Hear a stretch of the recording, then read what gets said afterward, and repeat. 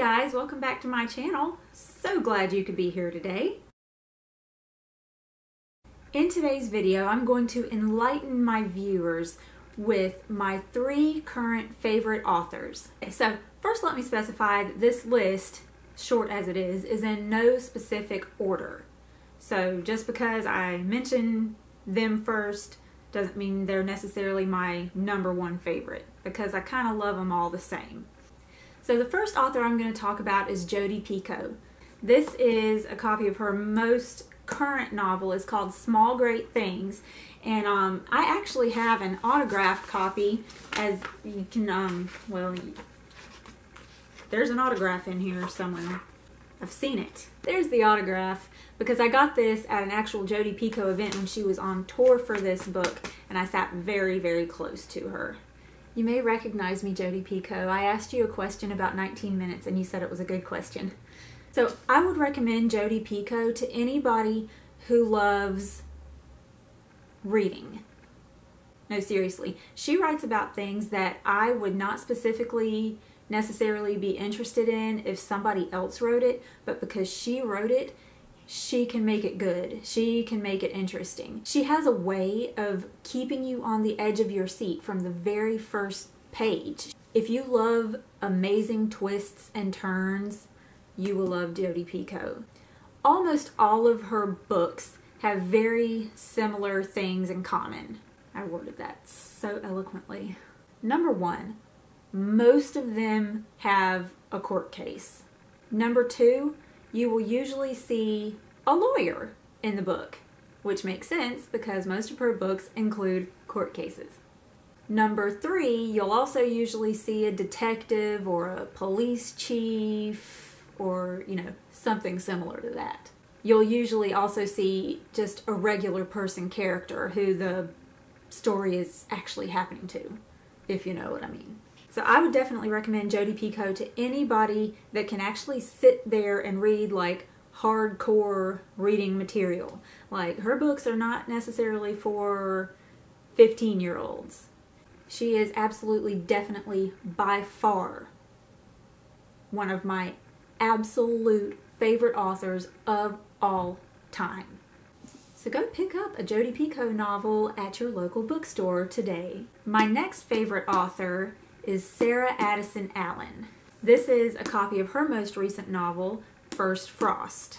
I would recommend Sarah Addison Allen to anybody who likes easy reading. Her novels are the kind of novels that you would sit out on the front porch in a rocking chair drinking sweet tea at the end of the night while reading. If you like magical realism, this is the #1 author I would recommend. They're not like 100% full-fledged fantasy. There's no witches and dragons and wizards and spells. This is my wand, if you couldn't tell. She sprinkles magic throughout the pages of her book, and it's magical, but not too magical. Enchanting, if you will, but not too enchanting. And also, if you like food, Sarah Addison Allen is a good person to read, because while food is not necessarily the main plot point in her books, it's woven throughout them. Like, for example, when I read this book, First Frost, I always want candy or fig and pepper bread. Read the book to find out more. When I read The Girl That Chased the Moon, I go away from it craving barbecue. They're just really good, southern, magical, relaxing books that I absolutely love. Like, I could devour them. I do devour them. The third author I'm going to talk about is Rainbow Rowell. Rolling down the river. And here's a copy of my favorite Rainbow Rowell book, Eleanor and Park. This is actually the first Rainbow Rowell book I ever read, which was given to me in my Christmas box of books by my husband. And I absolutely fell in love with Rainbow Rowell after reading this book. She writes for both teens and adults, but I think she particularly shines in YA, which is what Eleanor and Park is. Also fangirl. Her books are not magical like Sarah Addison Allen's, and they're not political, crime, other really serious topics like Jodi Picoult's.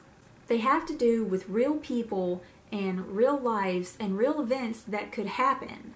For example, in Eleanor and Park, it's about a lonely girl who comes from a bad family and a boy who comes from a good, normal family, but neither of them really fit in. And they find each other, and they form a friendship, and things happen, and it gets really intense.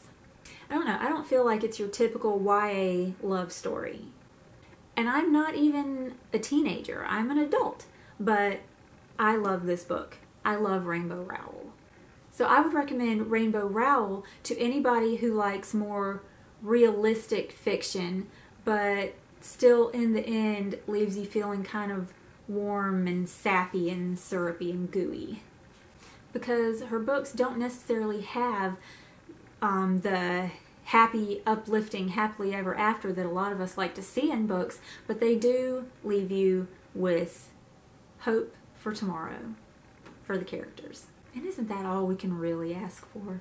So those are my top 3 current favorite authors that are currently writing books.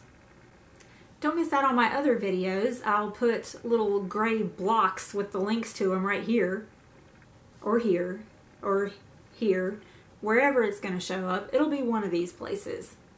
But anyways, thanks for taking the time to watch this video, and tune in for my next one. Bye! And this is a copy of